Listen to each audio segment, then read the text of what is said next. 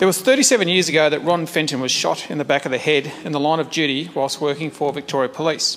37 bullet fragments would stay lodged in his brain. 5 weeks ago, Senior Constable Ron Fenton was shot in the back of the head by a gunman when the police car he was driving was ambushed at Beaumaris. Fragments from an exploding bullet lodged in his brain. He was given only hours to live. These weren't the only challenges Ron would experience in his lifetime. He was bitten by a man claiming to have HIV. He was asked to recover a baby's corpse from Williamstown Beach. And he witnessed the everyday tragedies we experience as police. Despite all of these events, Ron's long battle with post-traumatic stress injury, or you'll hear me call it PTSI, truly began when he was assaulted by a notorious criminal outside a Werribee nightclub in 2008. The offender threatened to, and I quote, "get a gun and do a better job than Kai," unquote. This was a reference to the man who murdered a security guard in 1984 before opening fire onto Ron's police car in Beaumaris, where he would almost die. During 2017, and as a result of Ron's declining mental state, Yogi came into Ron's life, courtesy of the Defence Bank's Defence Community Dogs program, and Ron being eligible as a previous serving member of the Army Reserves. Yogi, the chocolate Labrador, would change Ron's life.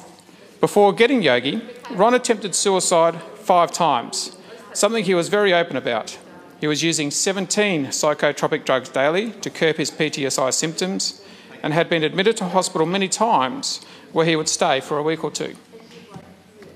Although Yogi was funded through the Defence Bank, the ongoing costs of maintaining Yogi were met by Ron. To alleviate the financial burden, Ron applied to have Yogi's costs claimed through WorkSafe as a legitimate medical expense related to his workplace-induced PTSI.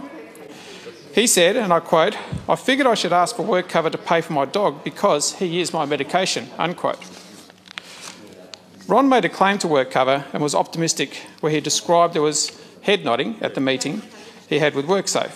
But 3 weeks later, he received a letter in the mail, a rejection of claim.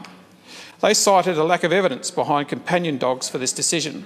After much back and forth, a deal was struck. WorkSafe agreed to pay for Yogi's expenses from the day Ron brought him home until the day that Yogi would cease to perform his duties. WorkSafe also agreed to cover the costs for a replacement dog as long as the dog came from an accredited provider. Yogi's Law was supposed to have been formally created, but due to settling out of court, it wasn't. This now means if you don't go down the path of seeking to be the test case in court, you must access WorkSafe's non-established new and emerging treatments and services, or NeNETS, policy to seek compensation for psychiatric assistance dogs' costs. Further, a recent study by Mind Dog Australia, who supply and train dogs for people with psychological issues, found that assistance dogs, and I quote, decreased the use of psychiatric or other health care services in 46% of participants. I'd also like to make it clear that my push for access for claims for psychiatric assistance dogs is not at the expense of other therapies. I know most of you won't be surprised by Ron's experience with WorkSafe, as their conduct has been under question for some time. Ombudsman Deborah Glass has on 2 occasions, in 2016 and 2019, handed down scathing reports regarding WorkSafe's dealings with complex claims.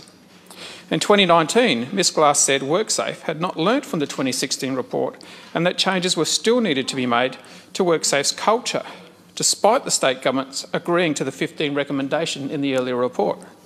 She further said, shockingly, that, and I quote, "If anything, the evidence strongly suggests that much of the impact of my 2016 report has been to drive these practices underground. Agent staff were told to be careful what they put in writing in case the Ombudsman sees it." To reiterate the issue, if someone is eligible for WorkCover as a result of psychological injuries and they would like to access the NeNETS policy for a treatment option, such as an assistance dog, they will find that they, 1, won't have a policy to look at to know if they're eligible for compensation payments or not. 2, won't be able to rely on previous decisions to base their case on because there is no precedent. 3, will need to engage legal representation at significant cost because they will need to engage in the legal process to prove the evidence behind assistance dogs, despite others already have presented this evidence in the past. And 4, will likely wait many months for the outcome of their claim. This is a traumatic and risky process for people who already have mental and physical injuries. To remedy this, I'm asking the government to do two things. Firstly, review its NeNETS policy to ensure that future claims for canine and equine therapies treating PTSI are considered without delay and not unfairly denied in the future. And secondly, to ensure that WorkSafe's NeNETS policy is publicly available and notes available compensation for different types of treatments and services, including the criteria to make such a claim. This will allow transparency for those seeking claims and for their legal representatives. It's not glamorous, it's not a populist issue, but it will help people who are really, really suffering. When they diagnosed me with 3 months to live, obviously the black dog, the suicide dog, jumped off my shoulder and started barking in my face. And Yogi just basically stood between us and said, you know, bugger off, he's mine. And so a brown Labrador beat the black dog. Lastly, I know Ron is up there watching, and as will many of Ron's supporters be online, and many other current and previous emergency service workers with PTSI as well. Ron wanted Yogi's law mandated within the system, and it's now at the chamber to make this happen. I commend this motion to the House.